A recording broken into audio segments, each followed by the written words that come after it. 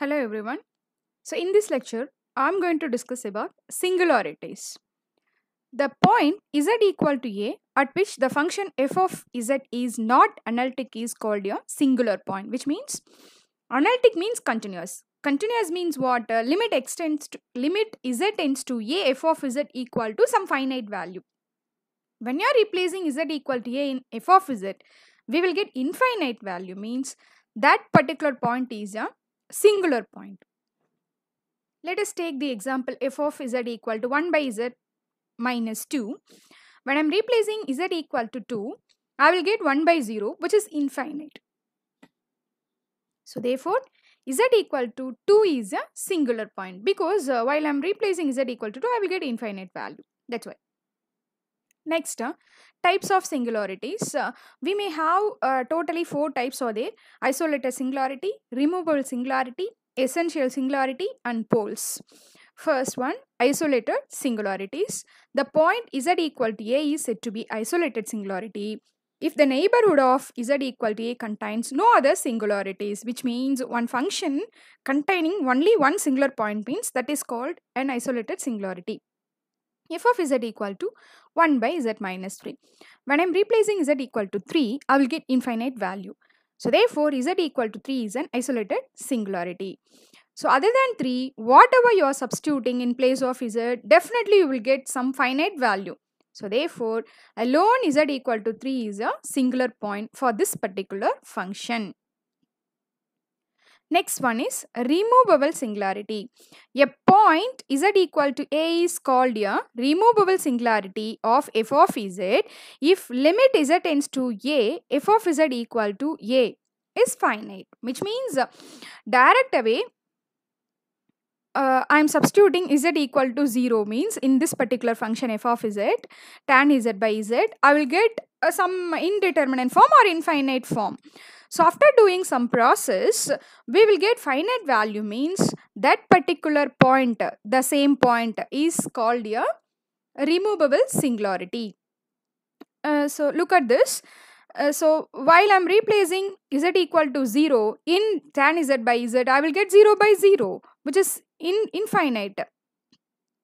After applying L'Hospital rule, it become tan z by z equal to L'Hospital rule means differentiate numerator and denominator separately with respect to the corresponding variable z. So tan z differentiation value secant square z.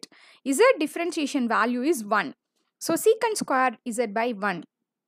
Secant square 0. After that, I am replacing z equal to 0 in this particular function. I will get secant square 0. Secant square means 1 by cos square. Cos 0 value is 1. 1 by 1 is 1. So therefore, after doing some process, I will get final value. So this particular point is a removable singular point. So next category is pole. This is very important. The singularity z equal to a of f of z is called a pole if there exists a positive integer n such that the formula is limit z tends to a, z minus a whole power n, f of z not equal to 0. We must have some non-zero value. Suppose n is equal to 1 means it is called a simple pole. More than 1 means it is called a double pole or triple pole, like that, etc. So let us take an example f of z equal to 1 by z minus 1 into z plus 2 the whole square.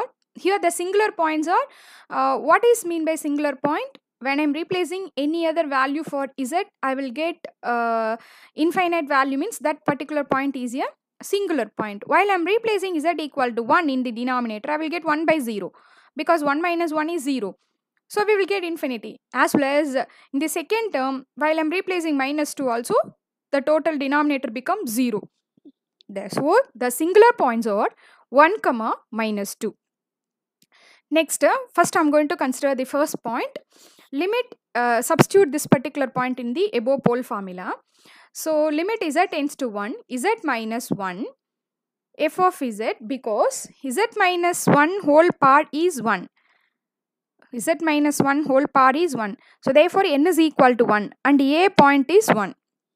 Okay, so after replacing that into the general formula, I will get limit z tends to 1. F of z is 1 by z minus 1 into z plus 2 the whole square. Substitute that here. Z minus 1 getting cancelled.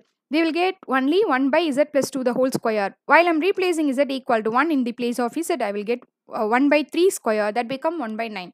So which is obviously non-zero value. This is pole. Z equal to 1 is a simple pole because z minus 1 part is 1. So we call it as simple pole. Next, I am going to consider the second singular point, z equal to minus 2. Here n is equal to z plus 2 whole power is 2. So therefore n value is 2. Substituting this into the general formula z minus a whole power n into f of z, I will get z plus 2, here the 2 is missing actually, z plus 2 the whole square into f of z. Limit z tends to minus 2, z plus 2 the whole square into f of z value 1 by z minus 1 into z plus 2 the whole square. Z plus 2 the whole square, z plus 2 the whole square getting cancelled. The remaining I am having 1 by z minus 1. While I am replacing z equal to minus 2, I will get minus 1 by 3. This is also a non-zero value. So therefore this is pole. Therefore z equal to minus 2 is a pole. Of order is what? Where I am getting this minus 2 from this term, z plus 2 the whole square. The order is 2. So therefore z equal to minus 2 is a pole of order 2. This is double pole. So let us move on to the next category, essential singularity. So in this particular type, a singular point z equal to a is said to be an essential singular point of f of z if the Lorentz series of f of z about z equal to a possesses of infinite number of terms in the principal part.